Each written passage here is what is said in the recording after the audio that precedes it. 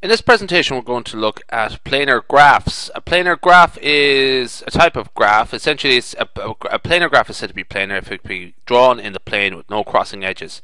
A graph G is planar if there is a graph H that is isomorphic to G with H drawn with straight line segments. That's from a particular definition, but that's not really that particularly important. The most important part is no crossing edges. That's of particular importance.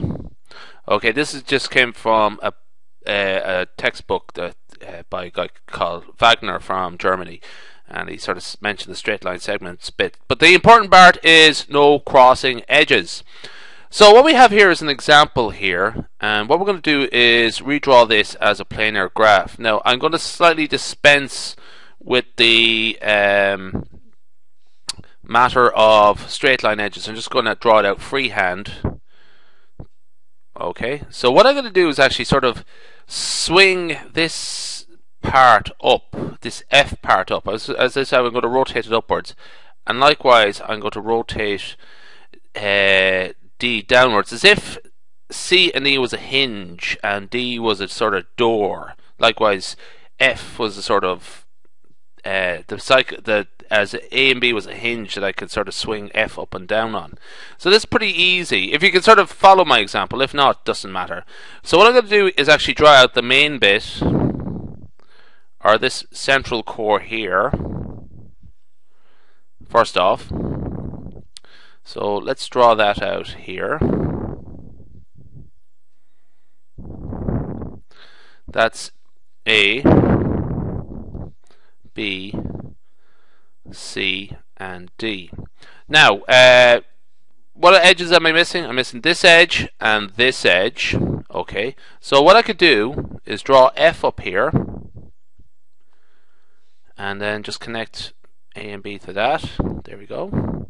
And likewise, I'm missing the edge from C to D and E to D. So just draw D down the bottom, and there we go. Sorry, that's D actually. This one's D, and this one is E. That's E there.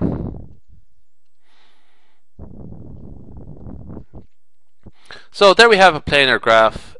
We could show that we could just redraw the graph with no edges crossing.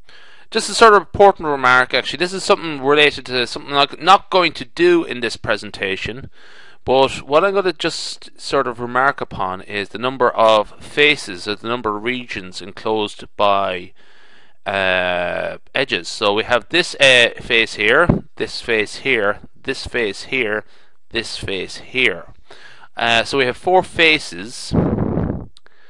I'm also going to just comment that we have 6 edges, 6 vertices. 1, 2, 3, 4, 5, 6, 7, 8 edges.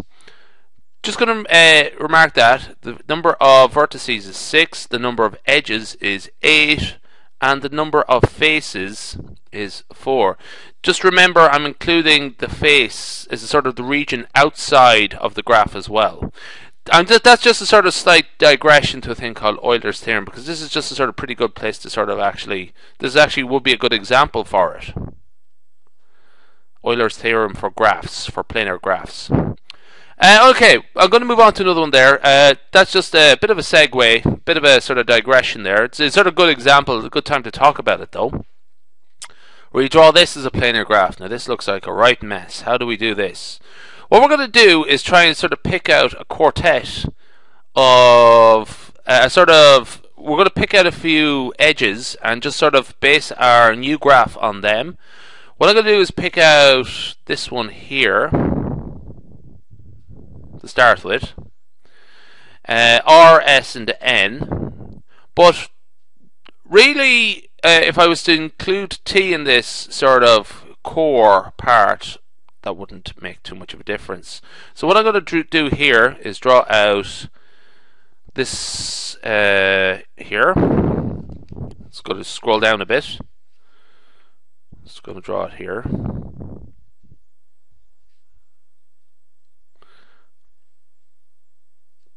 So we have R there, S, N, and T. Okay. What are we missing? So we are missing a connection from M to N and M to S. Okay. What I'm going to do now is I'm going to draw M quite far out here.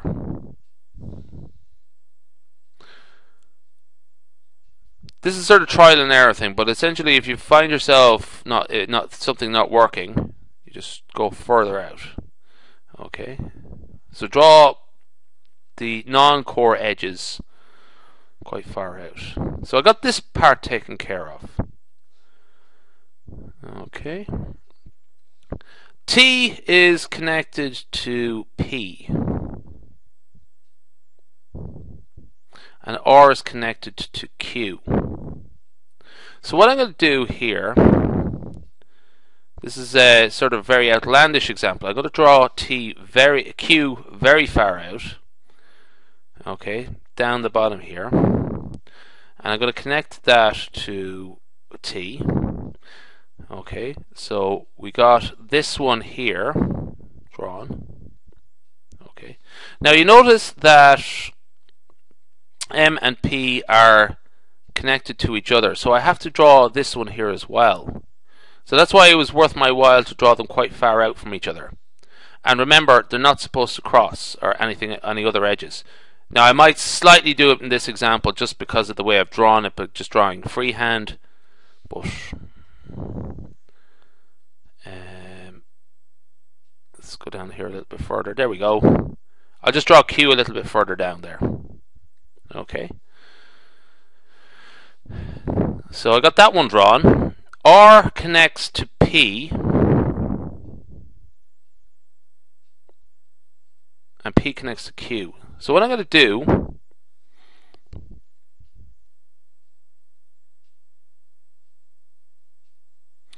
is, and also M connects to Q. So I have to draw a point that, this is the last part here. I'm just going to draw this in Q here. So I have to draw this edge, and this edge. Now Q is not part of my new diagram yet, but what does it have to connect? It has to connect to this, has to connect to this, and also has to connect down here to this. So what I can do here is draw it again sort of quite far out. Draw it over here. And draw it in blue even. So it's connected to M now. This is Q. It's connected to R. And down the bottom, it's connected to P. Sorry, that one should have been P. That's P there. I made a mistake there. So, sorry, just as a sort of quick remark, T was supposed to be connected to P. I just sort of fluffed my lines there a bit. So, there we have our graph there now. Now, it takes up a big chunk of the page. But, there we go. That's the answer we were looking for. Those are our... none of our... we have all our edges taken care of, accounted for, and none of those edges cross each other. Now, it's a bit of a mouthful, it's quite big on the page there, so it's a bit hard to read. So I'll just sort of let you just imagine that it is, they all connect down the bottom here to P and not Q, as I sort of said earlier. Okay, that's enough of that.